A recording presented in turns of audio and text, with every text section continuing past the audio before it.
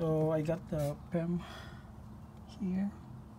So basically you just have to remove one of the plastic bolt over there, and then open this inner fender, and here it is. Yeah, I think it's really old, or might be original. So I replaced the PEM. This is the old one. The connectors are okay, but I think this one is probably bad. And I replaced it with the one from it's the same model XC90, but it's a 2008. And usually the PEM in 2008, they are actually located under the rear passenger seat. You need to take the carpet off, and they are there. So this one looks really in good condition.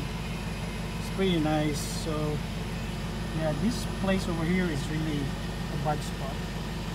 So yeah, I might think of relocating this somewhere inside maybe, but for now I'm just gonna put it in place there.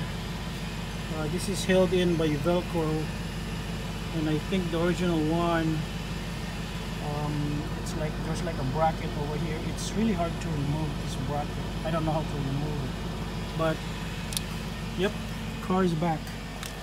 It's alive. It's alive. It's running. And let's run new power steering.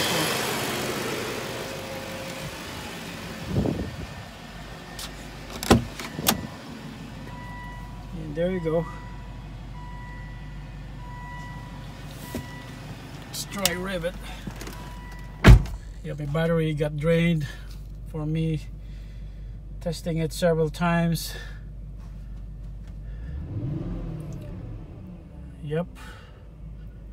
Yeah, if you go to a mechanic or dealership, they would say replace your fuel pump.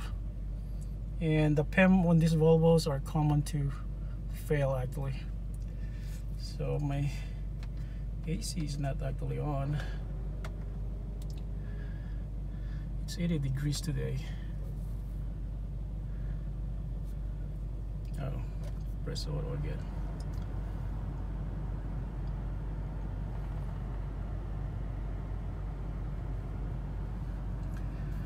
Yep, so far so good. We're back in business. And it's idling strong. Yep.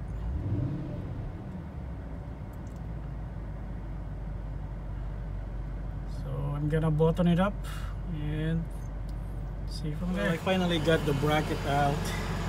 So there's like 2 holes over here, which corresponds to this.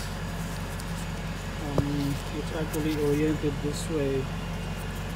And it's really tough to take this out because of these tabs over here.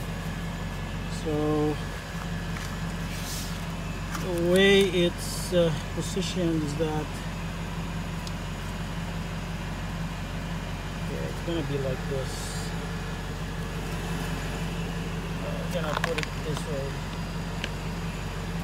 Yeah. How is your friend?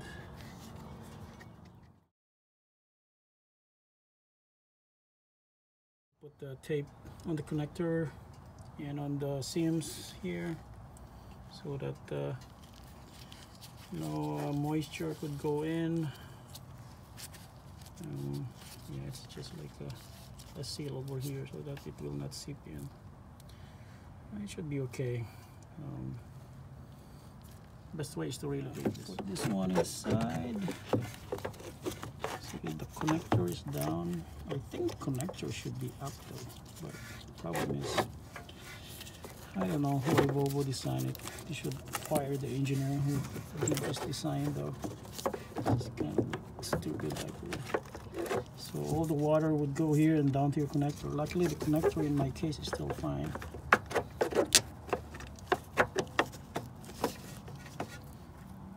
They probably hired somebody from Ford, because this is also common on the Expeditions F-150.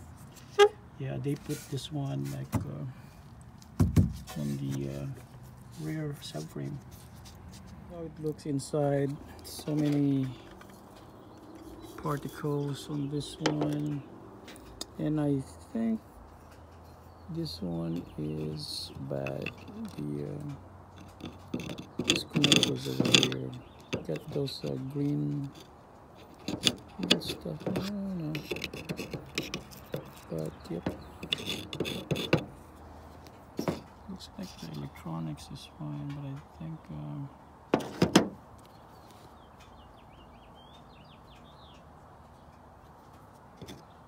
yeah, I think probably it's the connectors here, because the connectors is flush to this area over here.